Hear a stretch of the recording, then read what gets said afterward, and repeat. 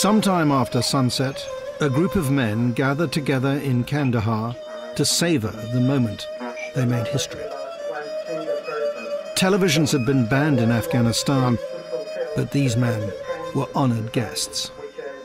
Osama bin Laden and his Al-Qaeda faithful were there to watch the horror of 9/11 unfold. What Al-Qaeda call the Manhattan Raid. So the West invaded Afghanistan. There was a belief it could be done quickly, with a very light footprint. We could be in and we could be out again.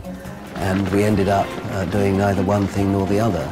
Instead, 47 nations, America and Britain especially, have been sucked ever deeper into a quagmire.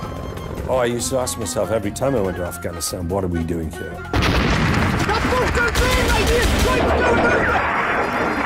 In the first of 3 programs marking 10 years of war in Afghanistan, I've been examining some of the key decisions that have shaped the conflict.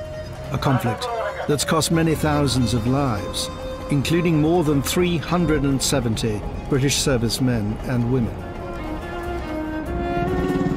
With the right attention, the right strategy, and the right resources, the war would be over and most of our boys would be home. But we didn't do it. It's important to give people a clear idea that there is an end to this.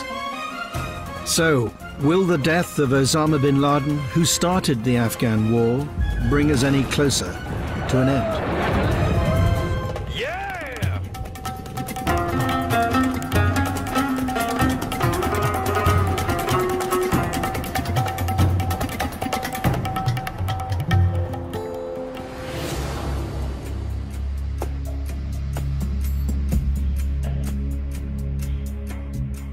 2 years before 9/11, Afghanistan's UN envoy arrived in New York. There, he handed in his resignation. I went to the Security Council and said, look, I have done everything I know, and it has got us nowhere. I haven't got anywhere because you are not supporting me. You are not interested in Afghanistan. But you are wrong. Afghanistan had become a pariah state. The Taliban government had allowed Al-Qaeda to establish its base there, from where Osama bin Laden had declared a holy war on Jews and Christians. The Taliban shared with Al-Qaeda its medieval version of Islam. The United Nations had been trying to persuade the Taliban to kick out Al-Qaeda. Their envoy had had a rare meeting with the Taliban leader, Mullah Omar, a veteran of the war against the Russian invaders of the 1980s. Very shy man. He had lost an eye, and he was very much aware of that. So he kept, always playing with his hand like this. Very, very soft-spoken. I told him, look, this group have an agenda that has nothing to do with Afghanistan, and that will create a lot of problems for you. He said, Osama bin Laden, he is our guest. In Afghanistan, bin Laden was more than just a guest. As a wealthy Saudi, he helped bankroll the Taliban regime. Mullah Omar refused to disown his friend and benefactor. Lakhdar Brahimi's mission had failed. He warned the Security Council that by ignoring Afghanistan, they were storing up trouble. You are wrong to think that, this is a small country, a faraway country. What happens there is irrelevant. It will blow in our faces.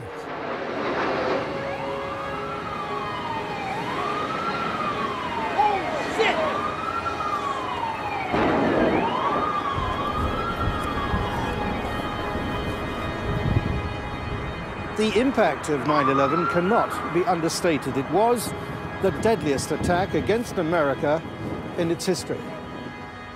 With nearly 3,000 dead, it was inevitable that America would strike back. The people who knocked these buildings down will hear all of us soon. Prompting America to invade Afghanistan was exactly what Osama bin Laden was hoping for on September 11th. His son has told us, in retrospect, my father's dream was to get America to invade Afghanistan. To me, it's just common sense, though. Obviously, you gotta go get the guy. America gave the Taliban every chance to avoid war. All they had to do was hand over bin Laden. If bin Laden's the guy we want, send the assassination team out and get him. It was a serious effort to persuade the Taliban, you do not want to go down with Al-Qaeda. If you'll hand these guys over, our war isn't with you. The Taliban response was that their ancient hospitality code trumped all other considerations. It was a no, that we're not going to separate ourselves from our traditional hospitality and welcoming of guests. It's hard for us to understand that when you're dealing with a man like Osama bin Laden. It happens like that. It happened like that. Yes. The life of the guest is protected by the lives of the hosts. Nearly 4 weeks after 9/11, America's patience ran out. The president told his generals to unleash holy hell. On my orders, the United States military has begun strikes against Al-Qaeda terrorist training camps and military installations of the Taliban regime in Afghanistan.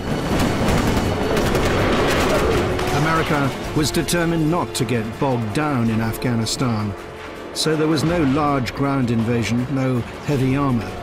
Instead, America relied on CIA operatives, precision, speed, just 1,800 troops, and buying up Afghan militias. Its plan was war light.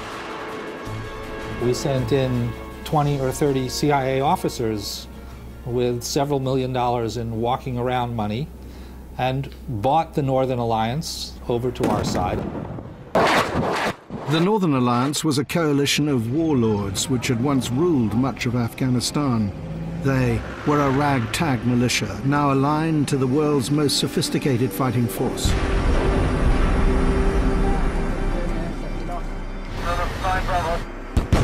In the 1990s, the Northern Alliance had lost to the Taliban in a civil war costing tens of thousands of lives. The tables were now turning.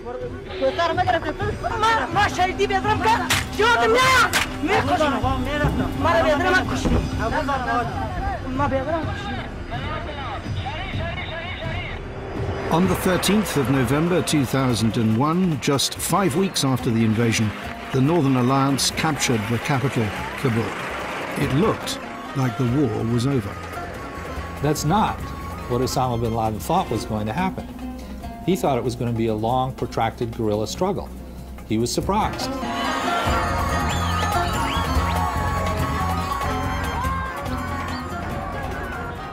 The celebrations in Kabul concealed a mass of underlying tribal and sectarian tensions. The Northern Alliance represented ethnic groups in the north. The Taliban were drawn from the majority Pashtun of the south. To avoid another inter-ethnic civil war, Afghanistan needed a leader acceptable to both the north and the south.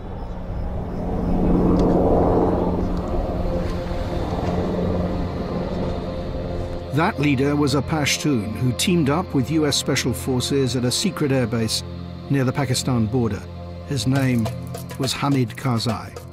In 2001, my mission was to link up with Hamid Karzai. I liked him immediately.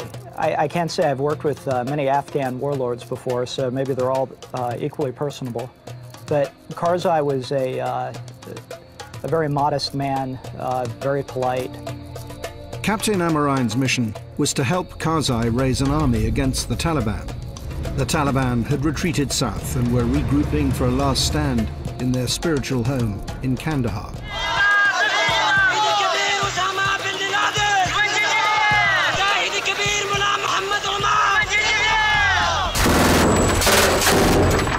During a chaotic day of fighting, Karzai and Amarine learned that hundreds of Taliban fighters were closing in on them.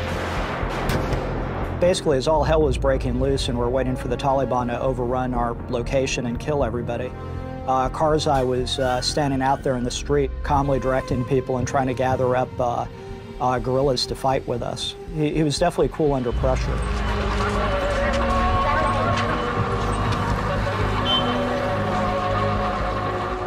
we received a phone call late at night. Everybody was asleep except me and Karzai. After he hung up, it was like, oh, who is that? And he says to me, oh, that was an intermediary from Mullah Omar. And I kind of did a double take. I'm like, what did Mullah Omar want? The Taliban leader wanted to explore the terms of a surrender. Provided the Taliban returned peacefully to their homes, the war would be over. At least, that's what the Taliban say Hamid Karzai promised Mullah Omar. He promised to him that this is your country, to live in your country peacefully with all your natural rights and the human rights. But they were not allowed to live peacefully in this country. Washington rejected a deal with the Taliban. Their Afghan mission was kill or capture, and they made no distinction between the Taliban and Al-Qaeda. Do you think that was a mistake? I do. Certainly below the level of Mullah Omar. To have considered a political approach which would have offered the Taliban possibilities to participate in the political process, provided that they would cut their ties with international terrorism. I think that history will judge that a missed opportunity.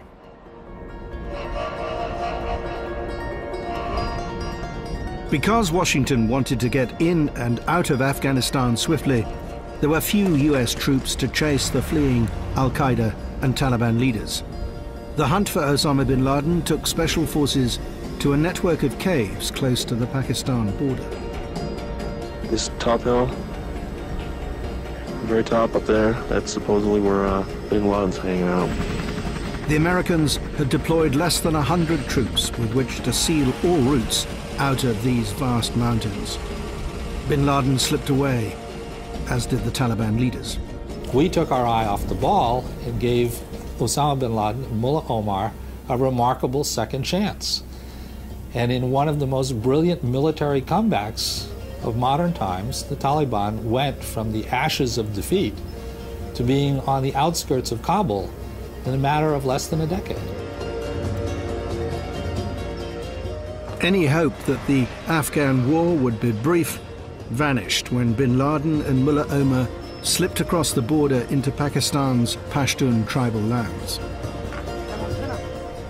Greeting the fugitives were not only friends and family, but also elements of Pakistan's military intelligence, sympathetic to Al-Qaeda, and who'd also helped the Taliban win the Afghan civil war in the 1990s.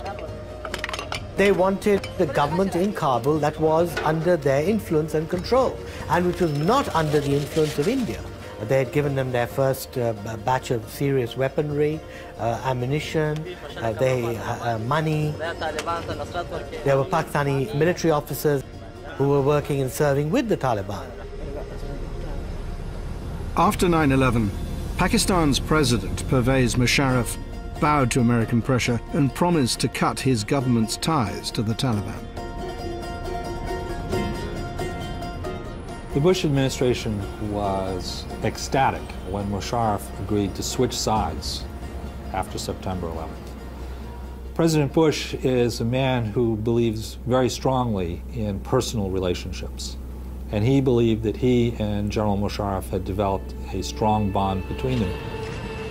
Many Al-Qaeda members were arrested. Not so the Taliban High Command. Mullah Omar and his fellow fugitive leaders were reported to be living openly in the border city of Quetta. Right on the outskirts of Quetta, there is the biggest refugee camp, about 100,000 people. Now this is the center of everything. And control the center on the of the Taliban. Yes, centers of anyone coming and going, any terrorist coming and going. Any jihadi group. Yeah, anyone could come there and go. Can you differentiate between a Taliban or a refugee? No, sir, you cannot. They are the same beards, carrying weapons. So it's the same people. In Kabul, the Afghan intelligence service did not accept there was an innocent explanation to Mullah Omar's presence. From the outset, there was deep distrust of Pakistan's motives. The Taliban leadership were hibernating in Pakistan. They were not defeated or killed. The Americans received verbal assurances from President Musharraf that Pakistan will cooperate, but they kept the Taliban intact, I mean the leadership of the Taliban. I learned over time in dealing with President Musharraf that he would literally tell me the truth. I had an occasion where I asked him to dismantle a certain terrorist camp that was directed towards Kashmir. And after we wrangled a bit about it, he agreed. And he did dismantle it? He did dismantle it. However, he remantled it a couple of kilometers away. So when I went back to him, I said, now, this time I've got to ask you to dismantle this terrorist camp. So let's say you have 12 in total. Tomorrow there'll be 11, and every day after this there'll be 11. Okay, I agree, and he did it. Terrorists who once occupied Afghanistan now occupy cells at Guantanamo Bay. 4 months after 9/11, there was a feeling in Washington of mission accomplished.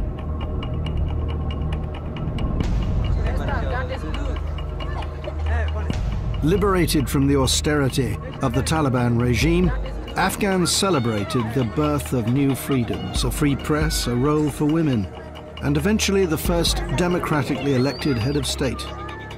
But the Americans had made it clear from the start that they weren't there to rebuild Afghanistan. That was a job for Hamid Karzai's new government. The U.S. insisted that public safety in Afghanistan should be a responsibility for the Afghans, despite the fact that at this point the country had no army and no police force. The U.S. Defense Secretary, Donald Rumsfeld, said it would be a fool's errand to get more involved in a tribal society as complex as Afghanistan. Rumsfeld said U.S. forces would use their influence to prevent outright fighting, but that nobody would do peacekeeping or public security outside Kabul.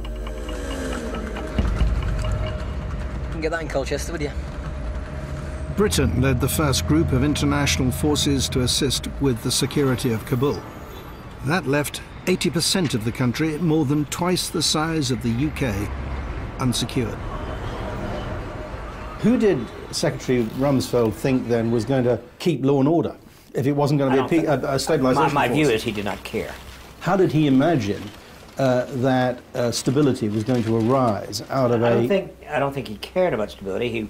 He was intent, and give him his credit, on dismantling and destroying Al-Qaeda. I don't think he was intent at all on what the Afghanistan of the future would look like. It was generally right not to put ourselves in the business of trying to govern a very foreign country for which we had neither the cultural nor the linguistic capacity to do it, and which would have dragged us into Afghan quarrels, and pretty soon we would be the problem. Not as an occupying power, but it's beyond our competence. On the other hand, I think we should have done more to build up the Afghan capability to provide for their own security. Force. If there's one thing I would wish we had done, it was to use the time when things are relatively quiet. Karzai had no militia of his own. His interim government, brokered by the UN, included warlords, the same people whose violence and corruption had given rise to the Taliban. While they occupied cabinet seats in Kabul, their militias filled the power vacuum outside. People forget that he didn't create this administration. We did, with the international community, including the United Nations, including myself.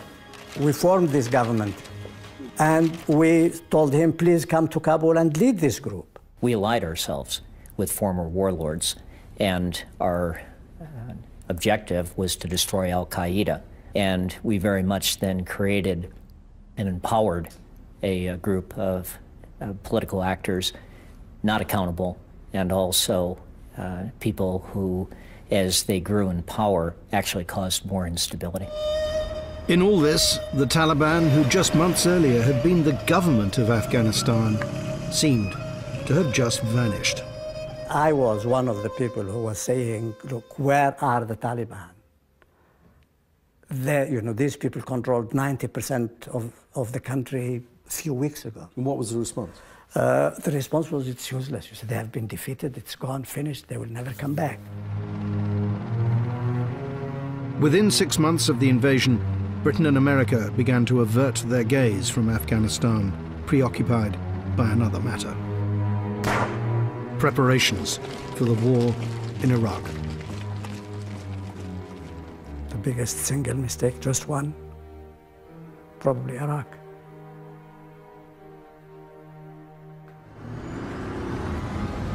We didn't know then. You know, the most important player in Afghanistan, to the Americans, was absent-minded from day one, was looking somewhere else. The world was now focused almost exclusively on Iraq, while Taliban gunmen started to cross the porous border into southern Afghanistan. It was March 2003, just 18 months after the invasion. The Taliban were back. The Taliban went into Kandahar, and they were looking for targets. And, you know, there were very few targets. I mean, there were just Afghans living there. There were no foreign troops there. There were a few Afghan government representatives who really weren't worth killing as far as the Taliban were concerned in those early days. So the Taliban just went further and further in to Afghanistan looking for targets. The United Nations in Afghanistan has ordered its staff not to travel by road through the area where an international Red Cross worker was murdered last Thursday. He was ordered out of his car by a group of armed men and then shot. You had American generals sending off cables saying, you know, something is happening, sending cables even to Rumsfeld. And I think Rumsfeld ignored them. The White House ignored them. We clearly have moved from major combat activity to a period of stability and stabilization and reconstruction and activities. It was the forgotten war of 2002 to 2005. The Taliban were reorganizing. They were licking their wounds and figuring out what to do next. There wasn't a heavy British or coalition loss, and the country seemed to be relatively stable. It wasn't a war on the front pages. And yet, the Afghan war was far from over. In fact, it was about to reignite. By 2005, NATO was in control and did what Washington had so opposed at the start. They increased troop numbers and inched towards nation building. NATO wanted to extend the authority of the Afghan president Hamid Karzai beyond Kabul. Britain took on Helmand province.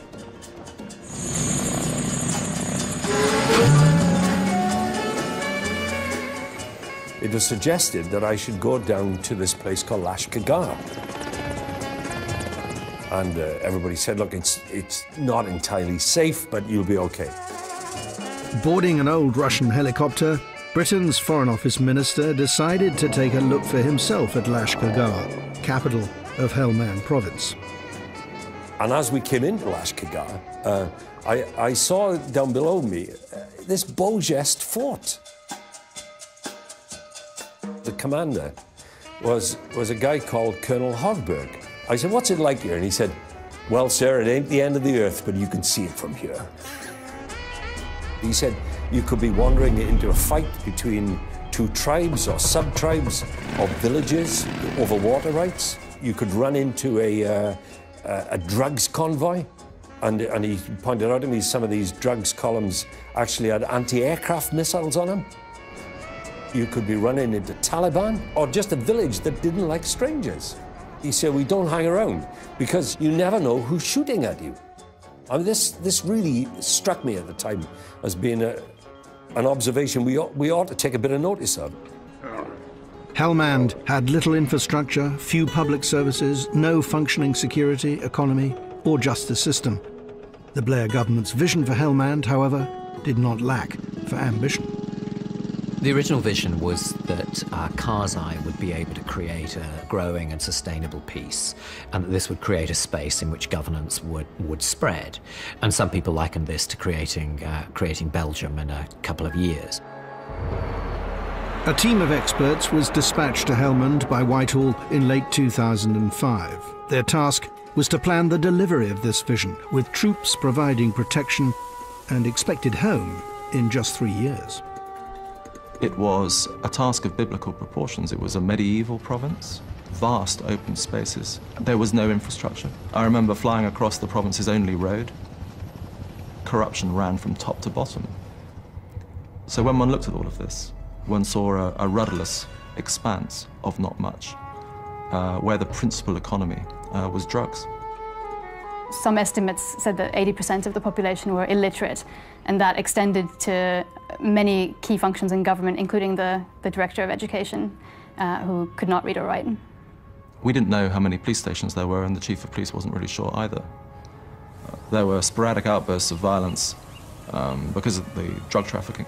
And when I asked the American officer what background research I should do to understand Helmand a little better, he said I should watch The Sopranos.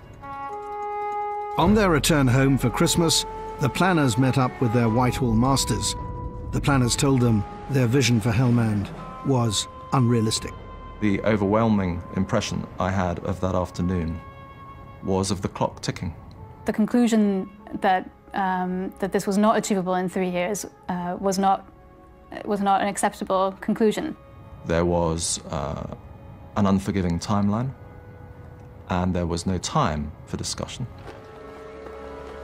The planners were told to get on with it, but they weren't the only ones asking awkward questions. The Foreign Office Minister wrote to the Ministry of Defence. We had planned to go down there with 3,300 troops.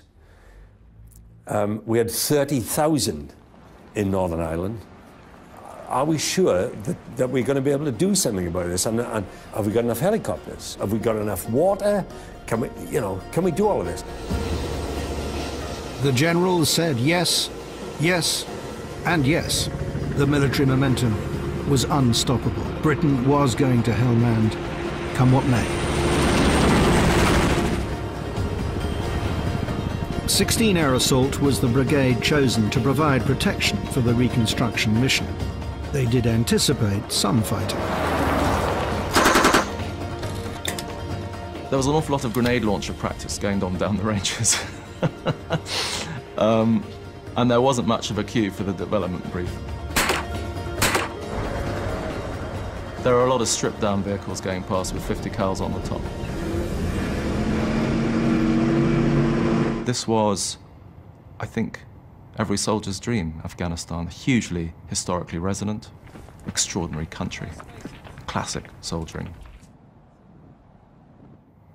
Perhaps as a former soldier myself, I understand that. My sense was that they had come with a larger place in the plan for malleting the Taliban. No, I mean, I dispute that. I mean, I'd been in the military for 24 years. I'd been on a lot of operations. I knew the consequences of the wrong use of force. I'd been in Afghanistan twice before. The force deployed gave a maximum of only 800 fighting soldiers, so the reconstruction mission was limited to the central area of Helmand, around the capital Lashkargah.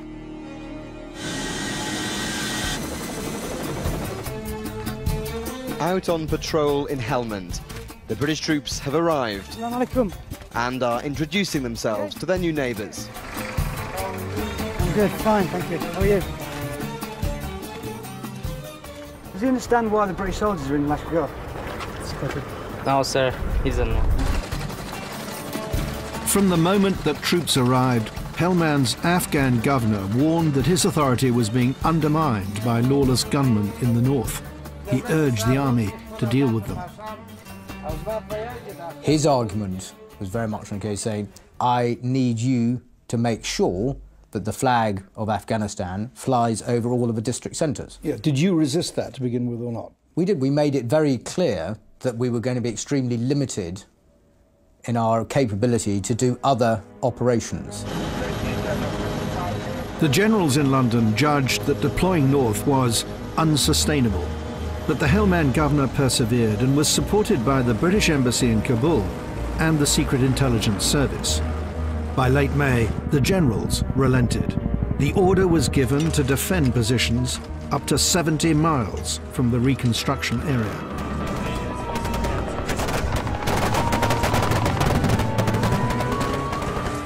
By late June, the army was thinly spread across 3 new flashpoints and about to stretch to yet a 4th, the town of Sangin. there were no angels in Sangin. There were two warring drug cartels, effectively, in Sangin. And here we were about to deploy British troops in between those two drugs cartels. I did everything I possibly could to engage anyone who had decision-making authority to say, this is madness, this cannot be happening. But it was. The arrival of the troops stirred up a hornet's nest. I was furious watching that type of decision-making that ended up uprooting the entire plan that we'd devised. The summer of 2006 saw the British Army engaged in some of its fiercest fighting in half a century. Watch it shoot! Watch it shoot! Pass up, look at us! How does this compare to Iraq? Oh, it's a lot worse. It's a lot better. We didn't see any action in Iraq. About here, it's more or less every day you can guarantee small arms fire incoming, like. Pinned down in a series of Alamos across the north of Helmand, British soldiers became magnets for attacks from the Taliban, drug gangs, and locals just angry at the presence of foreigners. A lot of the people we were killing were effectively the farmers who'd had AK-47s put in their hands by the Taliban leadership. Part-time Talibs, really? Part-time Talibs.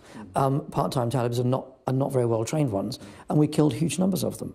And I don't think that was to our liking at all. And we were conscious that really for every one we killed, we were probably actually fueling the insurgency. The general responsible for overseeing day-to-day operations in Helmand was Sir Peter Ward, now head of the British Army. The mission changed dramatically. No, I don't think the mission did change, actually. Really? No. It changed in what, do you mean the aim changed? Or the mode of delivery changed? Well, it changed in the sense that the original mission was a sort of hearts and minds, we'll help bring governance mission to this limited area in the centre of Helmand. And within a matter of weeks, 16 air assault were fighting for their lives in a series of Alamos, and no governance, none at all, taking place. Had we not gone north, what would have happened in your estimation? That's not for me to say. What you were in charge of the operational decision. Yeah. So what's your estimation? I think Afghan governance in Helmand would have collapsed. I think you'd have seen the Taliban breaking out, and you'd have had your Alamos in different parts of Helmand.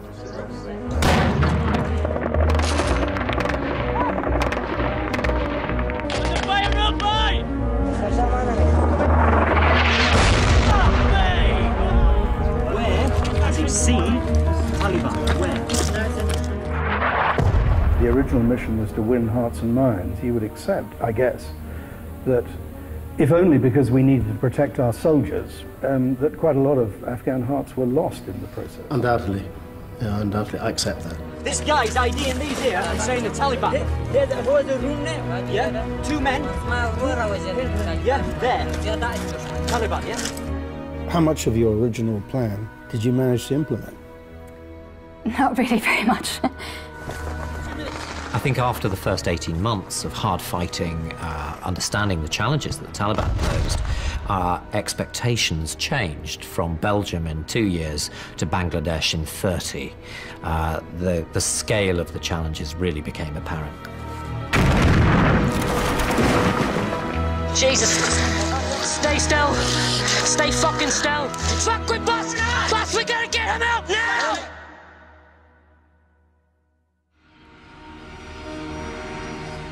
In the first 5 years of the Afghan conflict, 2 British soldiers had been killed in action. In 2006 alone, that rose to 39. A slow drumbeat of death began to roll. Ministers said the sacrifice was about keeping the streets of Britain safe by denying al-Qaeda a safe haven in Afghanistan.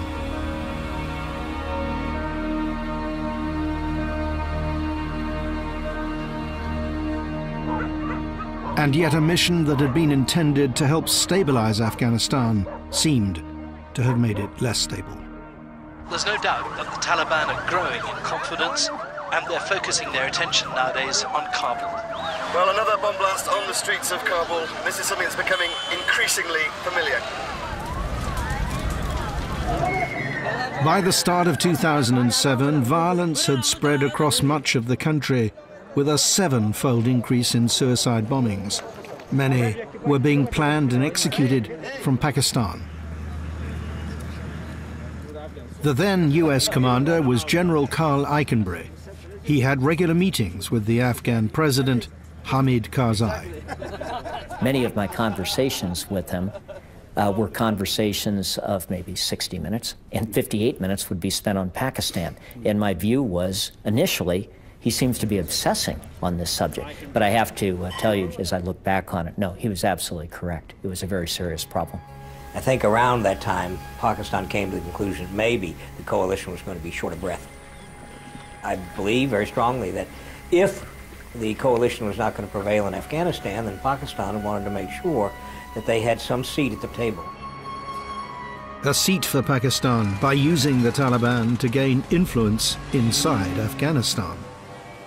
The CIA concluded that America's closest ally in the region could no longer be trusted.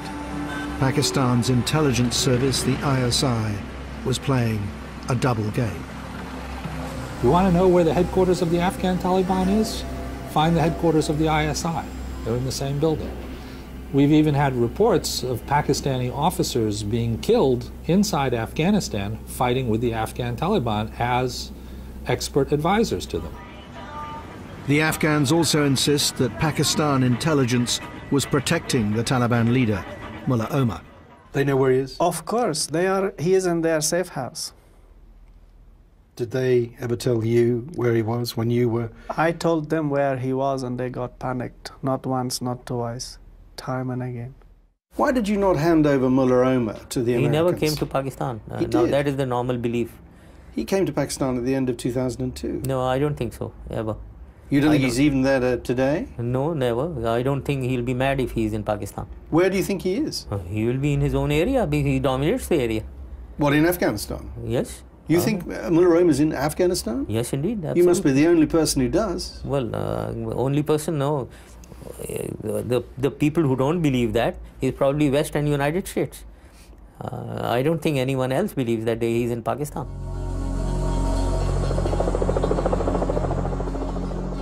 By the end of 2008, many of the Bush administration's major goals for Afghanistan were in reverse. The light military footprint was heavier, 53,000 NATO troops, mostly American, and rising. Washington, once determined to avoid nation building, now spending many billions. And Pakistan, once their friend, was betraying them. America was getting sucked in deeper and deeper, and there seemed no way out. Thank you. All eyes turned to a new president for fresh thinking. Thank you so much, everybody. Thank you very much. Thank you, everybody. We meet at one of those defining moments. A moment when our nation is at war. We left him a very poor hand of cards with very few choices. When Mr. Obama came aboard, he was immediately faced with, be careful, don't lose Afghanistan. The president asked me to fly with him to California in early March 2009. And after reading my report, we then spent the better part of a couple of hours going through it. President Obama had asked Bruce Riddell to write a no-holds-barred report on the Afghan crisis, and Riddell did not pull his punches. Defeat is what we were staring in the eye 2 years ago. Catastrophic defeat in Afghanistan, with the Taliban taking over the southern half of the country and maybe being able to march on Kabul at some point in the future, and the NATO alliance fragmenting and falling apart. The president ordered his staff to go back to basics. What exactly were America's goals and how best to achieve them? A grueling policy review ensued. It would take 8 long months.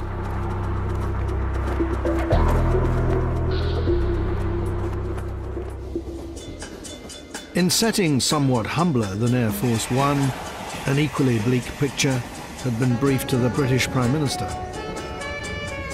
I was on my way home for the weekend, and I'd got to Cardiff station, and Jess got on the train that goes up the valley, and it was packed out.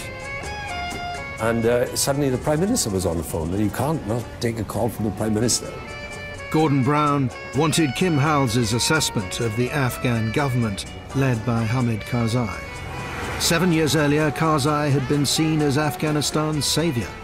I told him that we would find it increasingly difficult trying to argue the case for continued death and the maiming of our young people in Afghanistan when they were fighting to prop up a regime that was basically up to its eyeballs in corruption. These mansions had sprung up in a part of Kabul exclusively reserved for Afghanistan's military and political elite. Ordinary Afghans could only wonder how such luxuries could be afforded on a government wage. In early 2009, one of the US senators overseeing America's multi-billion-dollar investment in Afghanistan confronted Karzai in the presidential palace. The corruption in the country is rampant. Very frustrating to go there year in and year out and say, when is somebody going to jail in Afghanistan for ripping off the Afghan people? When is somebody connected to the highest narcotics dealer ever going to go to jail in this country? You said this to the President Absolutely, Karzai. Just like I'm saying it to you. At the dinner table? Yes. State dinner table? Yes. How much longer are we going? The Afghan people are going to have to wait, and the world going to have to wait. Do you see things change here? This is Afghan MP Dr. Bashar Dost, famous for giving most of his salary to the poor. In 2004, he resigned as Karzai's planning minister in protest at the epic scale of corruption. Karzai offered to let Bashar Dost head a new anti-corruption commission. He agreed, but only if he could investigate Karzai's cabinet. I said to Mr. Karzai, we must start to fight the corruption in the staff of ministry, in the staff of presidential palace, in the Supreme Court. What was his response? He refused. He refused that I start the corruption in top level of Afghan state. It was the reason that he didn't accept my condition. So you left the government? I left the government. In August 2009, Karzai stood for re-election. Voting is underway in Afghanistan's presidential election. Corruption, fraud, apathy, and the threat of attacks from the Taliban. The allegations of vote rigging and fraud have been ringing across the cities, the valleys, and the plains of Afghanistan. The presidential election was wreathed in corruption. Ballot boxes were stuffed with false papers. The campaigns of both frontrunners were implicated. Karzai won a second term in office. But for the West, it meant 5 more years with a partner who'd become a liability and whose state of mind was also ringing alarm bells. President Karzai said to me several times that he suspected the British Army was involved in the drugs trade in Helmand, otherwise we could have ended it.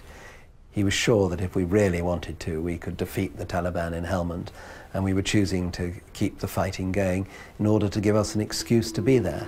I mean, it's an extraordinary paranoia. Afghanistan was beginning to look like just another tin pot dictatorship.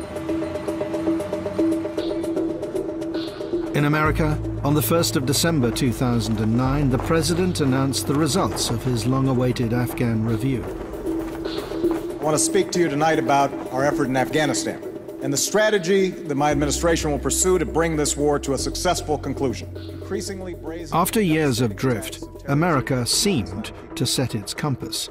It was getting out of Afghanistan, but not before having one last crack at the Taliban. If I did not think that the security of the United States and the safety of the American people were at stake in Afghanistan, I would gladly order every single one of our troops home tomorrow. To reverse the Taliban's momentum, the generals told the president there'd need to be a military surge. The president sent another 30,000 troops to war. This has taken the total number of troops in Afghanistan to 142,000. What you do today, you're going to live with that shit for the next 10, 20, 30 plus years. This president decided that once in, he was in all the way, and that he needed to give our commanders in Afghanistan the troops they felt necessary in order to turn the situation around. For the first time, we had, if you like, the end state quantified in military terms. Up until then, we'd just been increasing bit by bit, with never any clue of when enough was going to be enough. The Americans decided that to secure Helmand, 30,000 troops were needed. The most Britain could supply was 10,000. If the Americans hadn't gone into Helmand, there would have been a strategic defeat for the British Army. Well, there would have been an inability to get our strategic objectives secured because the force levels that were required were beyond us. I mean, that's not, I think, quite the same as a strategic defeat for the British Army. It's a strategic defeat for NATO, but the British Army would have done its job magnificently. The purpose of the surge is to clear ground held by the Taliban. Smoking! Get, bitch!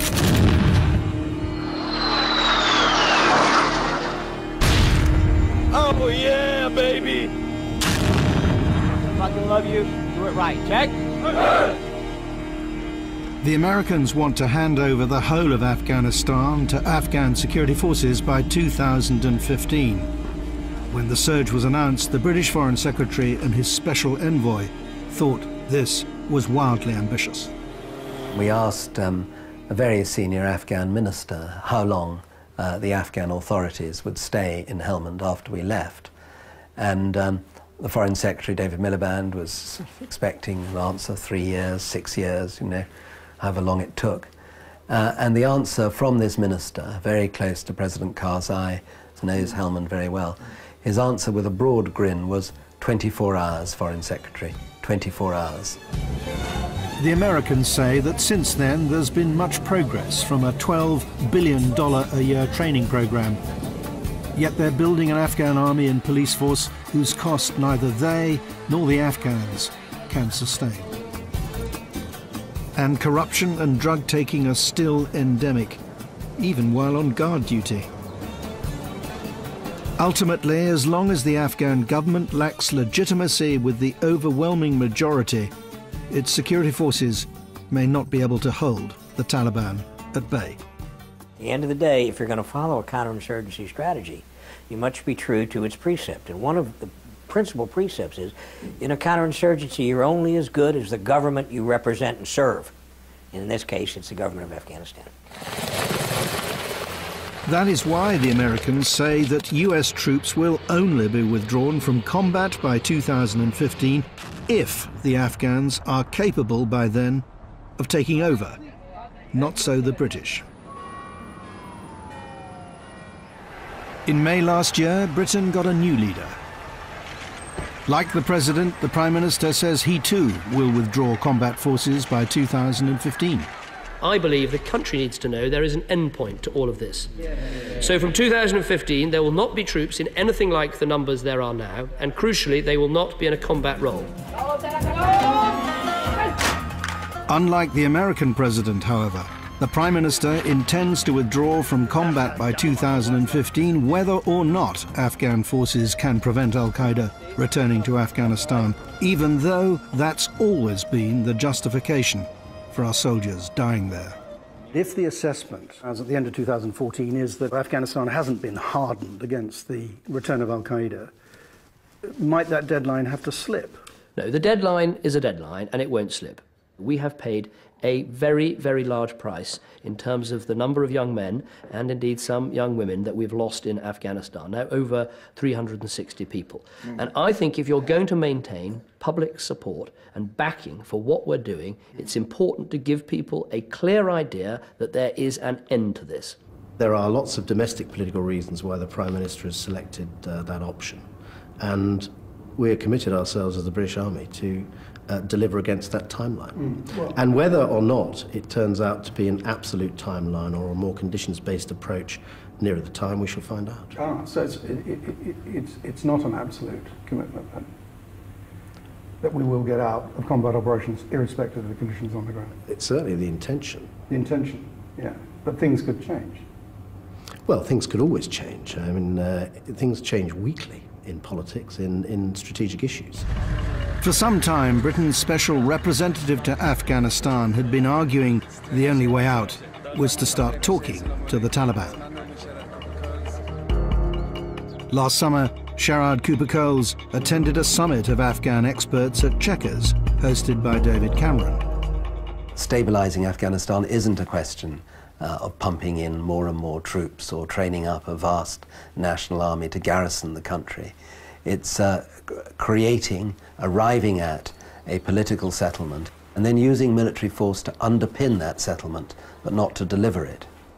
The simple conclusion that we came to is that most insurgencies down history and around the world have ended in two ways. One, with some military success, but secondly, with some political process and solution as well.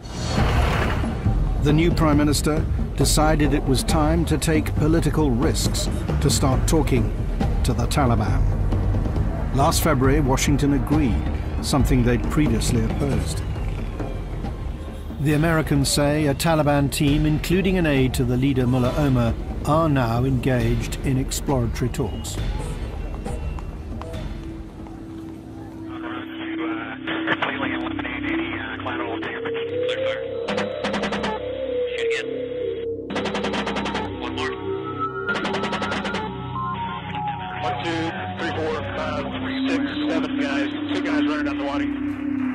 But whilst American officials are talking to the Taliban, American special forces are also seeking out and killing many individual Taliban commanders. In a typical 90-day period, special mission units kill or capture some 360 targeted insurgent leaders. The Americans say that only this relentless, lethal pressure will persuade the Taliban to negotiate seriously. The Taliban say the only outcome will be yet more attacks directed at coalition forces. They consider that the continuance of war in this country is not in the benefit of their people. But in practice, they are using their military policies, military operations against the Taliban. They are forcing Taliban to go towards the military to military response. On a moonless night last month, American special forces set course for Pakistan. Their target, Osama bin Laden, the man the Taliban leadership still revere as the leader of the Islamic Jihad against the infidel invaders. On nights like this one, we can say to those families who have lost loved ones to al-Qaeda's terror, justice has been done.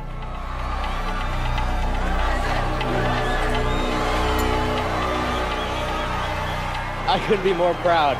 It's been a long 10 years.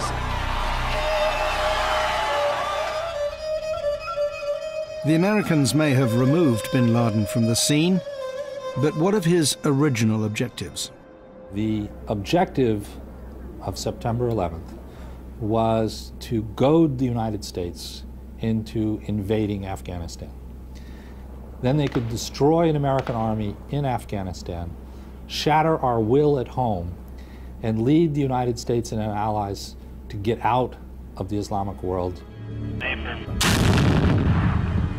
Bin Laden did provoke the longest war in America's history, and the financial cost has become unsustainable, never mind the human toll. You're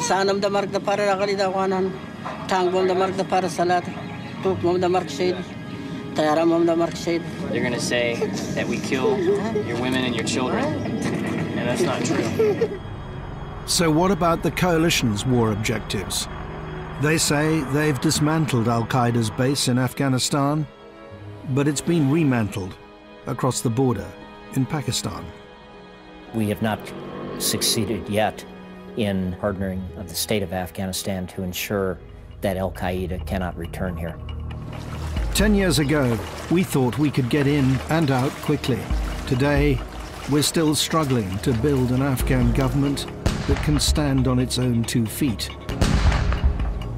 And now we're losing patience. I mean, I think no one really understood perhaps still no one really does understand the scale of the challenge we've taken on in Afghanistan. We would never, in the 19th century, have created a colony, run it for 5 or 10 years, and then said it's over to you now. But that's really what our so-called strategy in Afghanistan is. If it's going to take 30 years to stabilize Afghanistan, let the Afghans go through those 30 years of stabilization, because we will never do it. We have not 30 years, but just 3 years to get it finally right. The armies of the international coalition are all heading for the exits. Next week, Mark Urban tells the inside story of the bloody 5-year battle for Helmand, with unique access to the generals and frontline troops who've had to fight it. And our series of programmes marking 10 years since the invasion of Afghanistan continues next Wednesday at 9 with the battle for Helmand.